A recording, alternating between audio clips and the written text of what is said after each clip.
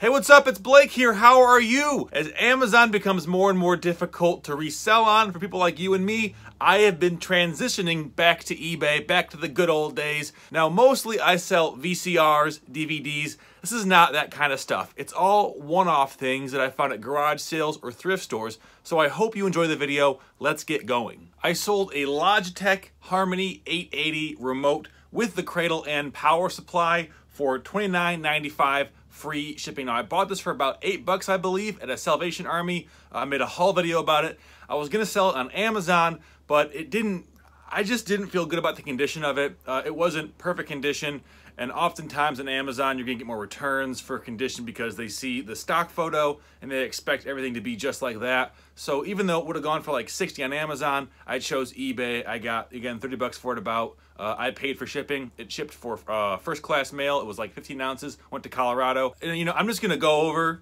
generally what I believe the profits are, but if you want the actual details, this is all part of my 0 to 10K challenge, or my 10 to 10K challenge, and I have that spreadsheet linked below.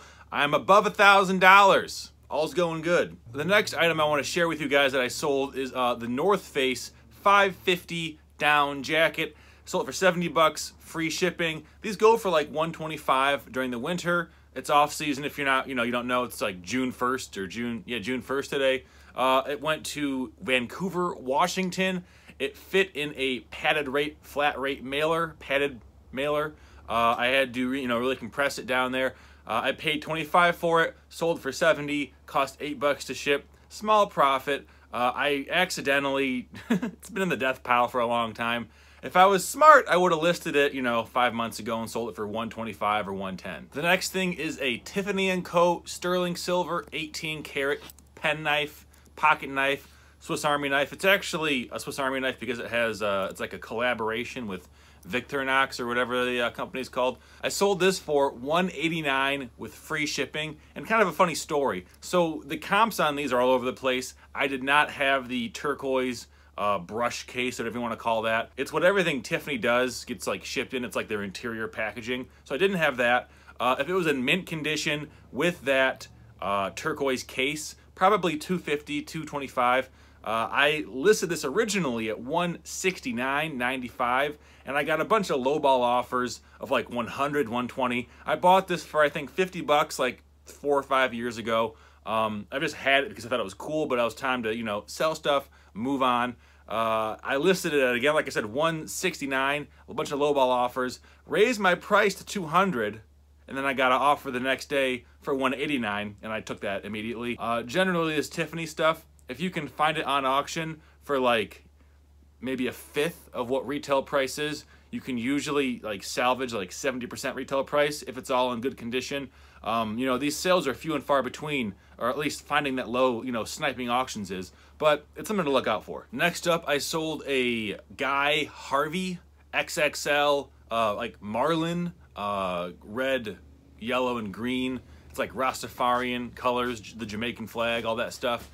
In t-shirt, the t-shirt. I used Rasta in the keywords. What I did is I went to sold listings, and someone sold one of these for $20. That was the highest, this same exact pattern, the highest sold listing.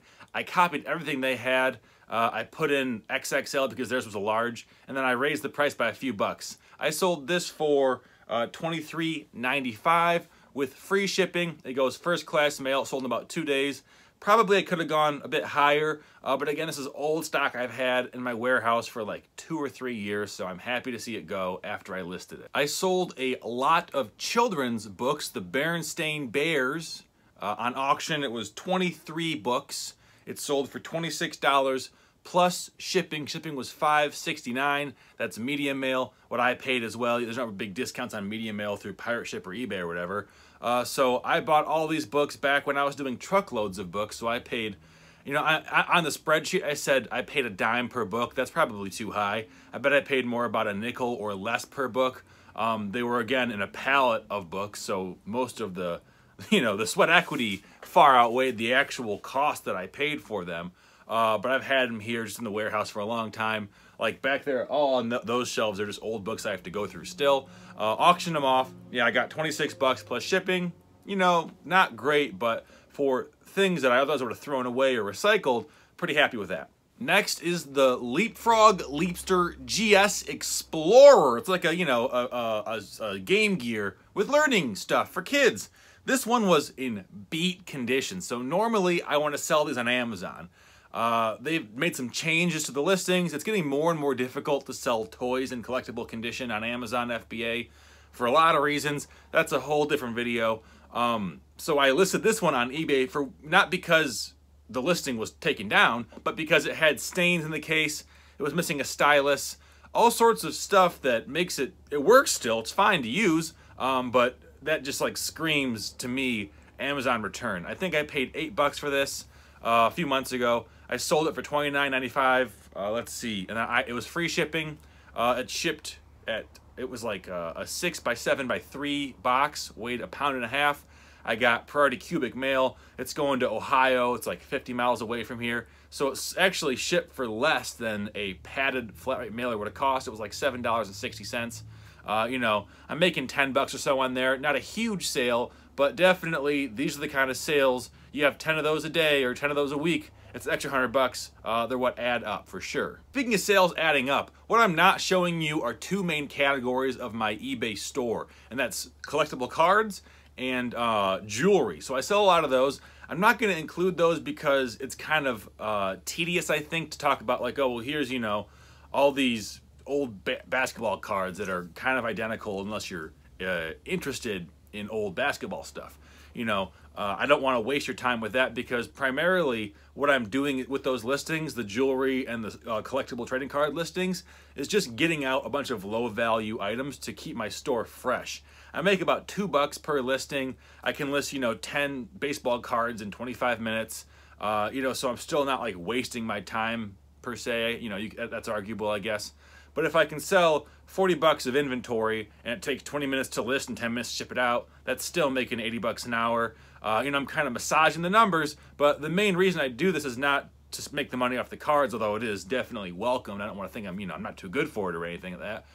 But because the more you list, the more frequent listings you have on your eBay store, the more traffic eBay drives to your other listings. So when I list these sports cards or the jewelry, the small jewelry, I'm more likely to sell the big stuff like that, you know, the Tiffany knife or the, you know, the out-of-season North Face jacket for $70. You might say, oh, well, it's because you lowered your price, you sold it. But there was listings for that same jacket for $50 plus shipping. It would have been less, you know, overall. So I think that probably it had to do more with my listing procedures and patterns than just like it being the lowest price, because it wasn't the lowest price. Long story short, what I'm trying to say is the more things you list, the more things you're going to sell, and not just because you have a larger store, but because the more activity eBay sees, the more traffic they drive to your store. Next up was a garage sale find. I paid $1 for a leather-bound book. It was a Dostoevsky, is that how you say it? Yeah, Dostoevsky. It was a collection of short stories. I think it was Stories from the Underground and something else. It was like a limited edition. If you were a subscriber to this book club in the 70s, they sent you this one out. So it was a bonus edition in a larger set, and the regular books were selling for like $45. I had this listed at $77 and change. Took a best offer of $50 in about 4 days. I had $1 into it. It shipped medium mail. I was very cautious about the packaging. Made sure that all the corners and edges had you know, bubble wrap around them, and it was like a cheeseburger but with a book and bubble wrap instead of meat and buns. So if that makes sense to you, it shipped out for like $4.50. So all in, I'm, you know, $5.50. eBay fees are 12%. So I made like $40 on that, and it sold in like 4 or 5 days. The next item I sold for $13.95. I've had it in my inventory for like 5 years. It is an obsolete piece of tech. I'll read you off what it is, because it's like, I couldn't remember this. Wireless LAN PCI adapter, Wi-Fi compatible, Windows X64. Sold for $13.95. I've had it listed forever. I got it at a thrift store, I assume, for like 99 cents. I have no idea my original buy cost. It occurred years ago. I thought it was junk, to be honest, but I just relisted it like a week ago. Or no, actually like 6 months ago. And then I changed the price like a week ago. I had $20 I lowered it to $13.95, which is, you know, about 10 bucks plus shipping. Kind of shakes out the same way. And it sold to somebody internationally, so I shipped it to Erlanger, right, Kentucky, to the eBay global shipping thing, and then they're going to handle the, you know, rest of the fulfillment. So I made about, you know, 8 bucks off of that. I don't know. Not a great sale, but I can guarantee you I wouldn't have sold this if I hadn't been listing all of my sports cards and jewelry to keep the eBay store fresh. I sold a Metallica, just like reproduction, Master of Puppets. Is that what it is? Yeah, Master of Puppets. I was gonna say Master of Puppetry. I don't know what I'm talking about. That cool t-shirt with like all of the, they're like in the graveyard with the tombstones. So that for 10 bucks, free shipping to a viewer. I took a best offer. It was a bad buy from a long time ago. I didn't realize it wasn't an authentic vintage t-shirt. It was like a Target reproduction. Still very cool. I love the design personally. I'm not a big Metallica fan, but I like metal in general. So I'm fine to, you know, sell that for, I made like 4 bucks off of it. But more importantly, it goes to a good home and someone that I know. So you know who you are watching this. Thank you very much. And I even did a little doodle on the on the box for him, or the bag. Next up is a Speedball Art Products 4181 Pop-In Brayer Kit Rolling Craft Tool. What is that? I have no clue. This is an example of me going to a thrift store, seeing something new in package. In this case, it was new open box, so it had been cut open but never used, and scanning the barcode and looking for comps. So it's, I assume it's some sort of like ink press tool. Maybe you have like a relief cut or some sort of like woodblock print device, and you put the ink on it with a roller. I assume that's what it is. Again, another international sale. I was 5 bucks into this. It shipped first class mail, so I made about 20 bucks. Another piece of stale inventory that I've had for a few years that is actually off season, amazingly. It sold in the middle of summer. It's an Obermeyer 80s, 90s like ski sweater. It's a cool color block. It's like, let's see, it's red and like a navy and a white color. I thought it was so awesome. I had it listed at 75 bucks for a long time. Got nothing. And then an offer came in a few weeks ago, or let's see, an offer came in about a week ago at 50 bucks. And I said, hell yeah, I'll absolutely. I think I was like 3 bucks into it. I bought it at a Savers, which is like, in my opinion, a lower brand thrift store. So I'm definitely happy to see that go to someone who wants it. I actually had a refund, so here's a way that I screwed up. I sold a copy of Grizzly on VHS for $12.95, sold almost immediately. It's a cult horror film. Cult horror for VHS tapes does really well. You know, there's like a whole community around it. So I, like an idiot, I did not bubble wrap this good enough. It had about a ½ inch of space in the cardboard mailer I mailed it out in.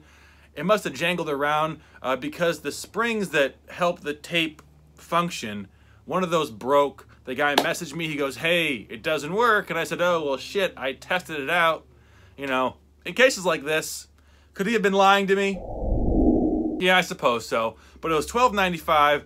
I don't think he was lying to me. I think it was my fault. I said, you know what? I'll refund you. Keep it. It's a really cool case. Maybe you can at least display the case. And the final thing I want to show you is actually from a short, a YouTube short or a reel, whatever the hell they're called. I have no idea. It was a TikTok.